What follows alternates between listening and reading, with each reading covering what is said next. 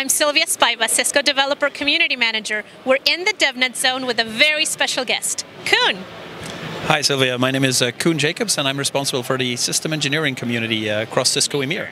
Tell us about SEmaker. SEmaker stems from the fact that our system engineers actually have a lot of platform skills, so the network.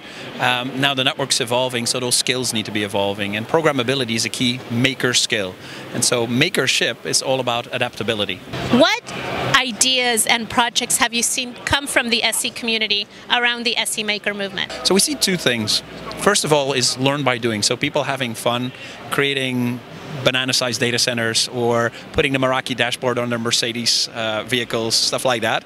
So could you give us some examples of how the changing role of the SC is impacting business for Cisco? What the changing role enables us to do is to basically have an open-ended conversation. Programmability allows for a new degree of relevance to be created with the customer. How are you identifying leaders within your organization? So on the programmability side, it's people that are reskilling themselves very actively. So we have some phenomenal young talent that comes in with sort of software and programmability skills, and they quickly evolve. But then also we have people who've been system engineers for 10, 15, 20 years sometimes, who've completely reskilled and upskilled themselves. So CCIEs with tremendous programmability knowledge.